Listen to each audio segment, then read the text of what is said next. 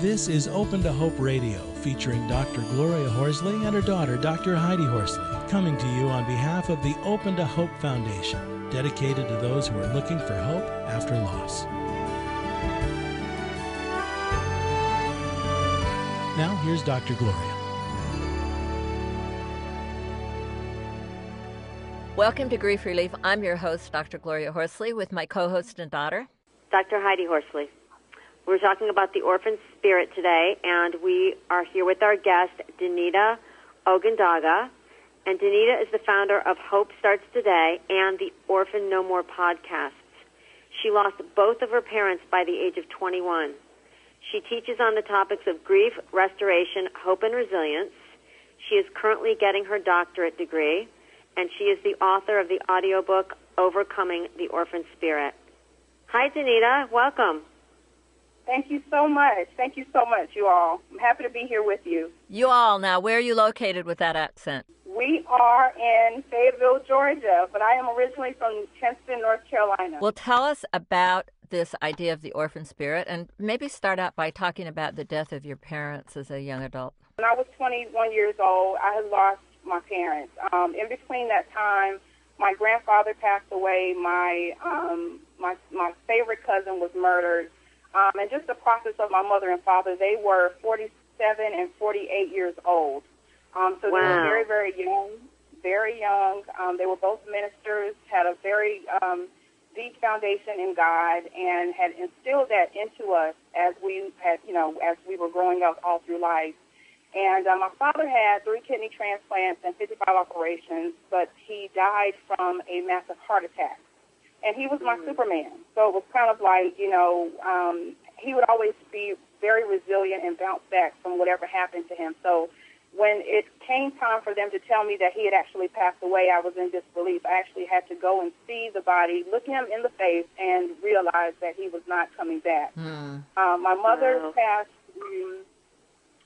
shortly after that. My mother, she had breast cancer, and it was pretty much as she was sleeping one day, I had gone into the room after coming home from school, and I saw that her breast had turned purple. And when I woke her up and asked her what was going on, she kind of, said, God is going to heal me. And I think my mother had entered sort of like a denial stage where she didn't really want to face the fact that something was going on with her. And she kept from that moment saying that she wanted divine healing. Not that she gave up on life, but she was ready to go once my father passed away. Like her health began to decline, and she just got to the point where, neighbors would come home and find her in the driveway. She had been tired trying to drive herself to her chemotherapy appointments. And after a while, it had just got to a point where she had just come to the point of just really wanting to go and be with him. And I can understand what they say about people that are married and have hearts that are broken and hearts that really want to rest with their loved one. I don't really understand the concept what people would say before with death. How is it you can love someone so deeply on this earth and then just be cut off from them and just forget as though they ever existed when they die? It's just absolutely impossible. The idea of continuing bonds is so real. So what about for you, though? There you are. Your parents are only in their 40s. This is not like, pretty hard to be philosophical when you're 21 and you just lost both your parents. What about you? How many years ago was this? This was about 16 years ago, and the realness in this was that, I didn't really have the understanding that I have now. This has actually been a process. So for anyone that says, that grief is instant for them, they can absolutely be healed overnight, then, I bid them kudos. But in reality, it wasn't that way with me. When I realized that my mother and father were gone, it was almost as if the life was knocked out of me. I began a spiral of just trying to escape and numb myself from the pain. And, not to be too raw, but I had entered into drug use. I had a lot of different relationships of trying to find a father figure. Got involved with a lot of relationships of men who were much older than I was, trying to have a father figure, as I said before. I was an orphan. I was an orphan. I had just turned 21, and I remember, on my 21st birthday, I just remember just writing in my journal and just feeling so alone. And from that point, I did not really understand the concept of the orphan spirit. I just knew that it was something that had come into my mind and something that I was feeling immensely. The people that always say that they're going to be there after the funeral ends, the next day you look for those people. And I know that many of them say it in well wishes, but the fact is a lot of them just don't know what to do when the when the crack of grief begins to really settle in and you realize that person is not going to come back. So what turned you around? What happened in your life? A series of events. As I said before, my foundation had always been in God. However, my identity was so deeply wrapped up in my parents, and so they were essentially the core of my existence. And when they died, it was as if I had been cored, just like you core an apple. So I was walking around like a zombie. I was excelling very well in school. I was, an A student, B student at the University of North Carolina at Greensboro. It was there on that campus that I had an encounter with God.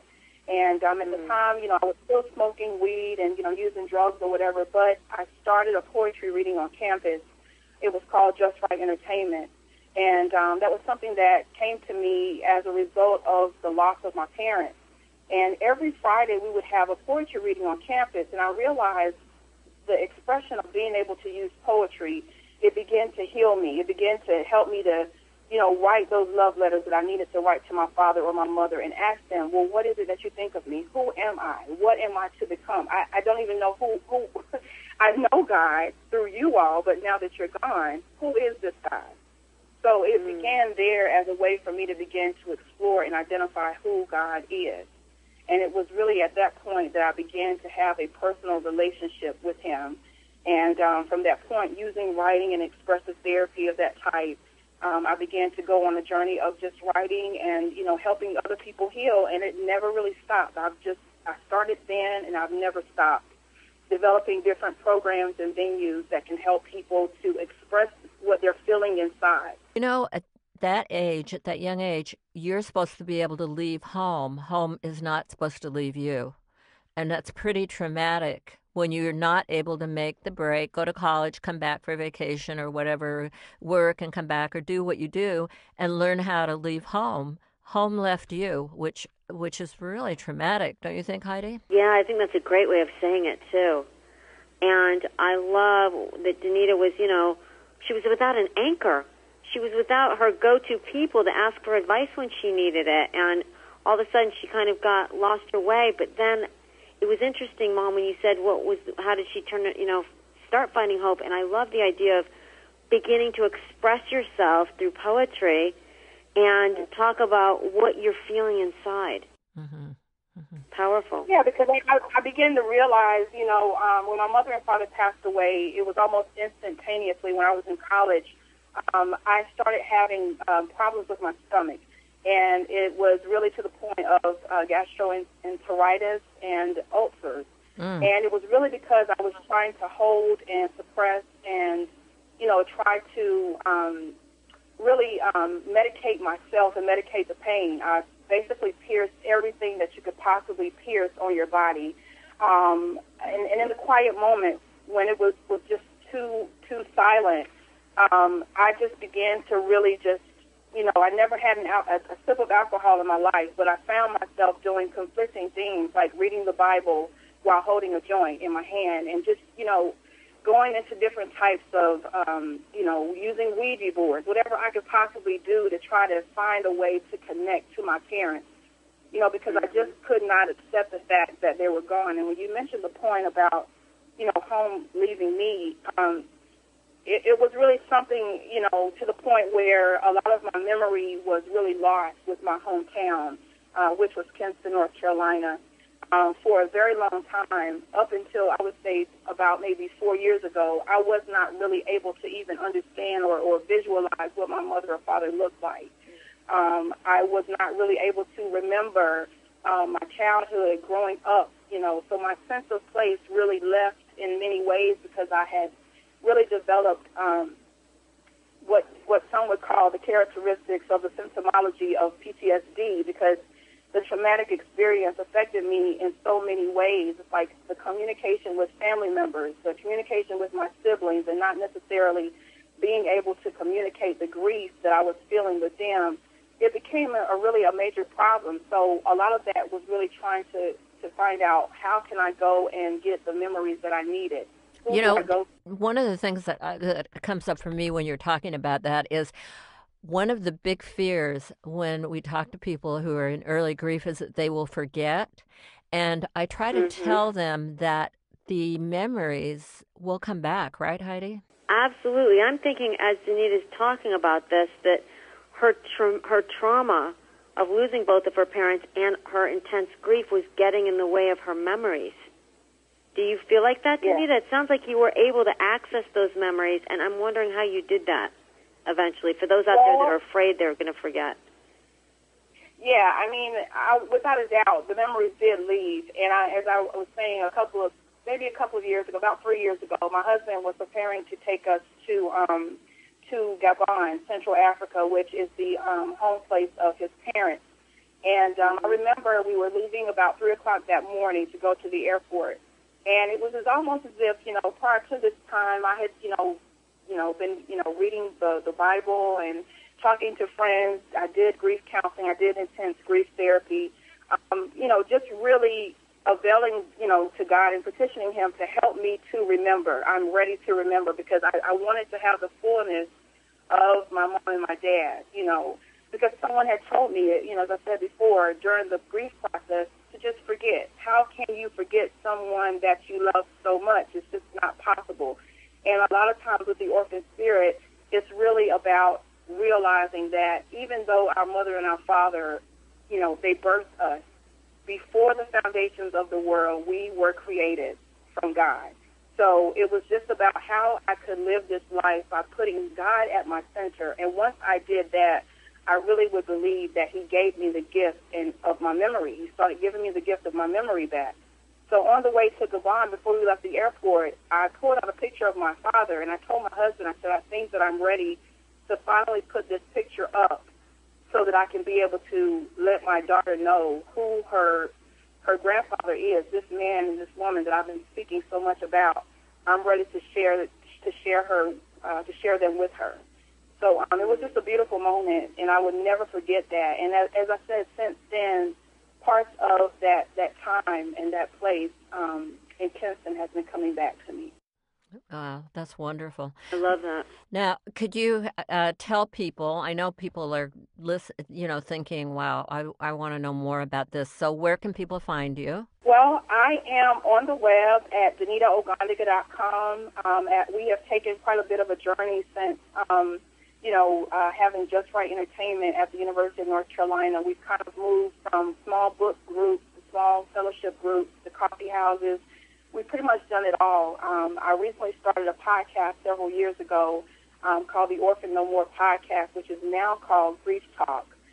So pretty much everything that we've done with the orphan spirit and just really encouraging people to restore themselves by restoring their relationship with God. Through that point, it's kind of led to what we are calling now Grief Talk, and that's pretty much helping people to quiet the silent storms that are going on inside of them and letting people know that despite what culture says about the fact that we have to rush through the grief process, I'm just letting people know that it is okay to take the time that you need to take to grieve. It's okay to go through the process to restore yourself, because once you are restored, you can help restore others. Thank you so much for being on the show today and for all the wonderful work you're doing. Thanks, everybody, for listening today, and God bless.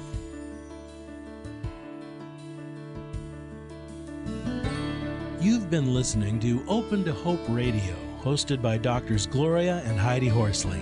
Like today's edition, all of our past programs are available on demand at opentohope.com, along with helpful articles, videos, resources, and links to help get you through the toughest time of your life. You can also follow us on Facebook and Twitter and sign up for our monthly newsletter. Again, that's opentohope.com. Check it out today. Then be sure to stop by next Thursday at 9 a.m. Pacific Time when we'll be posting another edition of Open to Hope Radio.